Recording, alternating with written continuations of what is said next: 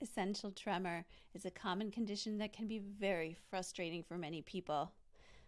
There are no medical cures for essential tremor, so many people turn to supplements such as CBD oil to try to get relief. But does CBD oil actually help with essential tremors? Hi, I'm Dr. Patricia Shelton, lead medical communicator for Tahiro.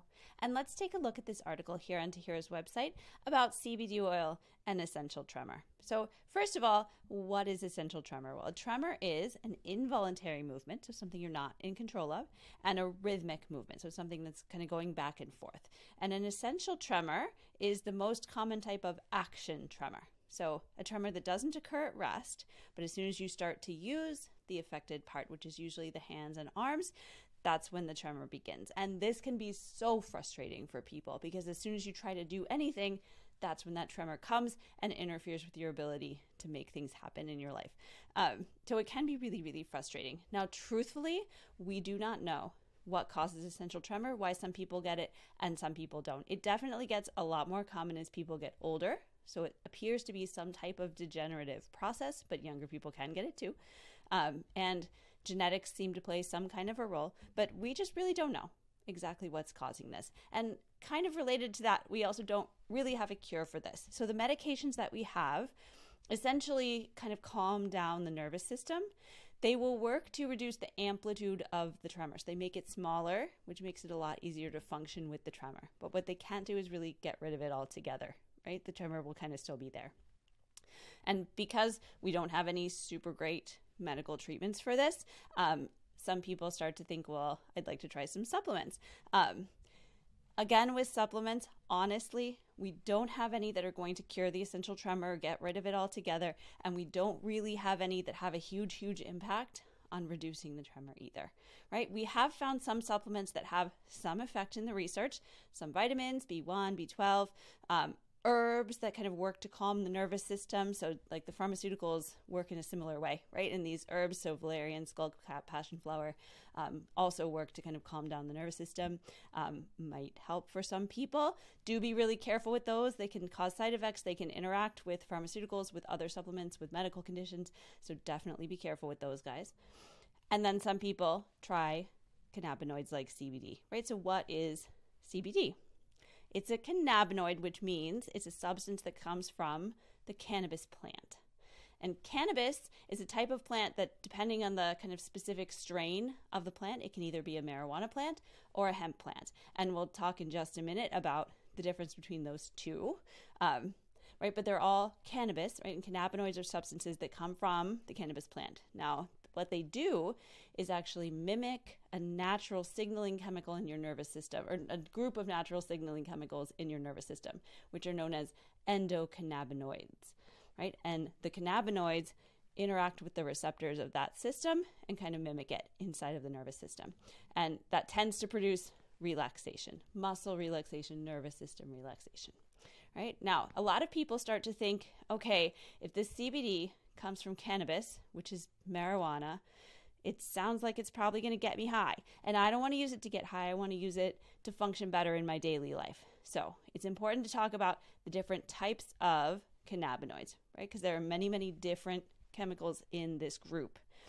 The one that causes people to feel high, that intense relaxation when they smoke or eat marijuana, that is THC. It's a specific cannabinoid that has that ability. Right? And marijuana is a type of cannabis plant that's specifically bred to have very high levels of THC. So that's why it's so powerful at altering mental state and why people want to use it recreationally and sometimes medicinally. Now, CBD is a completely different cannabinoid, and it actually doesn't really alter mental state. So it's not going to get you high, right? Which is good news if you're looking to find something that's going to help you function better in your daily life. CBD shouldn't interfere with that, really. So does it work, right? Here's the really important question. Is CBD actually going to help with essential tremor? Well, we really don't know a lot about this because there are no large, well-controlled studies of CBD for essential tremor. There really aren't any.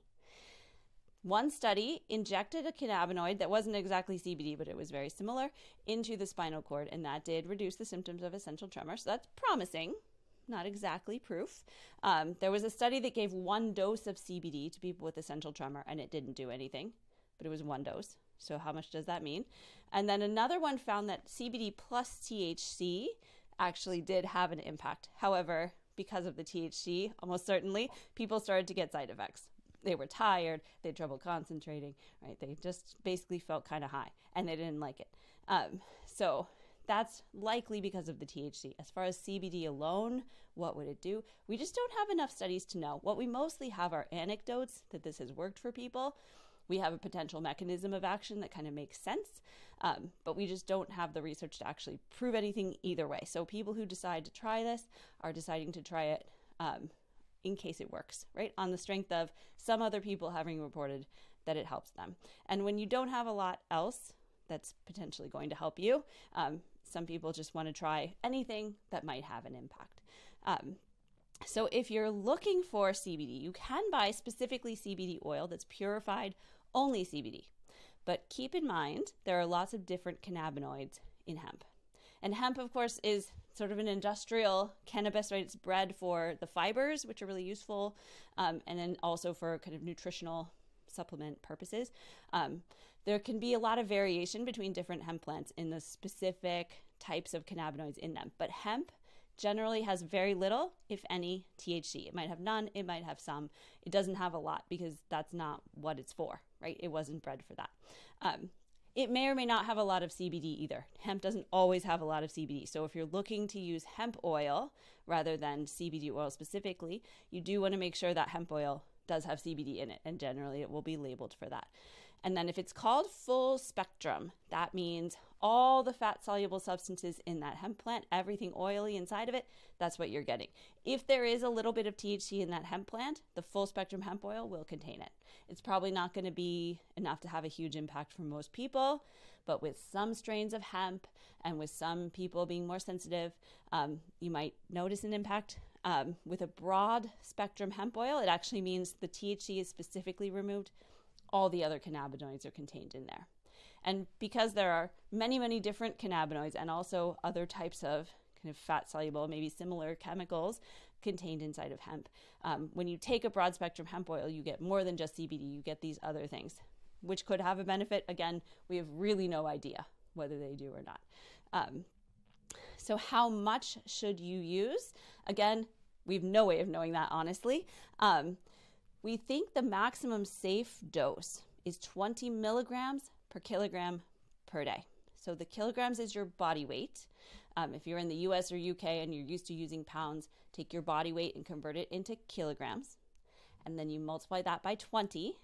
That would be your maximum, very maximum milligrams that's safe to take per day. We have some signs that this stuff can cause liver damage at doses that are higher than that. And so we don't want to just flood the system with this stuff, right? We do want to be kind of judicious in using it. So maximum 20 milligrams per kilogram per day. Now that doesn't mean you have to start there. In fact, most people would say start at the lowest possible dose, maybe 5 milligrams per kilogram per day, something like this, and then slowly ramp it up to see if it has an impact until you get to that maximum. Don't go past that maximum. If it hasn't had an impact by then, move on, try something different. It's not going to work because it's not safe if we take too much of it. And before you start using it, make sure you talk to your doctor. This stuff can interact with your prescription medications, with medical conditions that you may have. It's really important to make sure that it's going to be safe for you and that it's not going to interfere with anything else that you're taking or that you have. Most people, this is very, very safe, but it is important to check in with your doctor to make sure. So just in summary, if you're looking for a hemp oil to get your CBD, make sure it's a hemp oil that does contain CBD, first of all. You might want to look for a broad spectrum rather than full spectrum to make sure that THC is removed so that it won't impact your mental state. And you might want to look for a product that also contains other nutrients, something like omega-5 fatty acids that also help to protect the nervous system from degeneration, since we do believe essential tremor is a process of nervous system degeneration. So if you have any questions, please feel free to email us, knowledge@tahiro.com. And as always, we're wishing you great brain health.